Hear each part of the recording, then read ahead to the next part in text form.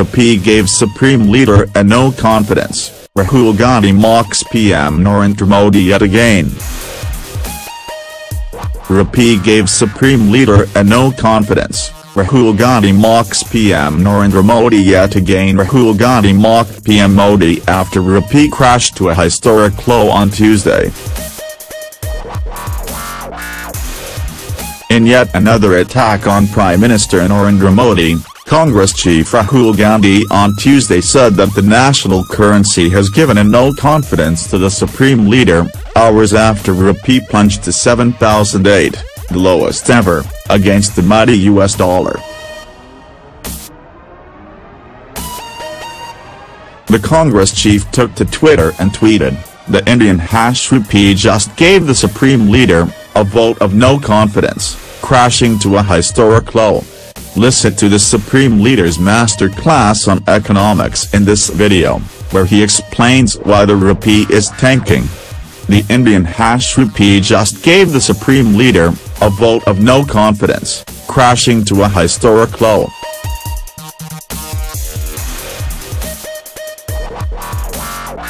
Listen to the Supreme Leader's masterclass on economics in this video, where he explains why the rupee is tanking. In a previous tweet, the Gandhi scion had mocked the Narendra Modi government over its alleged complicity in the Rafale fighter jet deal and questioned the PM's silence on the issue. He also released a teaser, claiming to explain what the Rafale jet deal was all about. Trapped in the web of lies on #Rafale deal? Watch this real explanation. P.S. To the the JP for India Trojan is clearly getting to your head.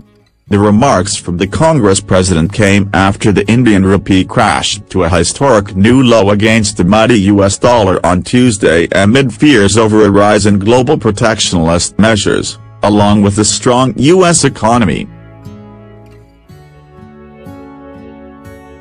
The rupee, however, recovered by a fraction at Rs 69.98.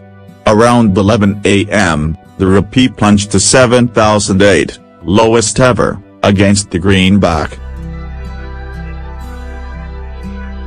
However, soon afterwards, the Reserve Bank of India, RBI, reportedly intervened to curb the decline in rupee. The intervention aided the rupee to stabilize just a tad below 70 to a USD at 69.98 around 1,105 am.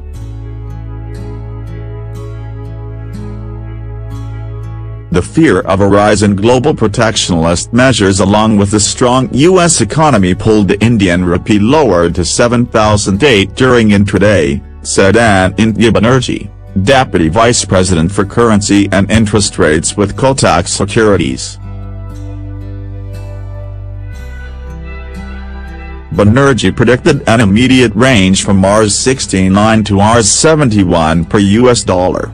At 1:40 p.m., the rupee stood at 69.855 to a US dollar. The government, on its part, blamed external factors for the rupee's fall to an all-time low against the US dollar and said there is nothing to worry. Economic Affairs Secretary Subhash Chandra Garg said external factors may ease going forward.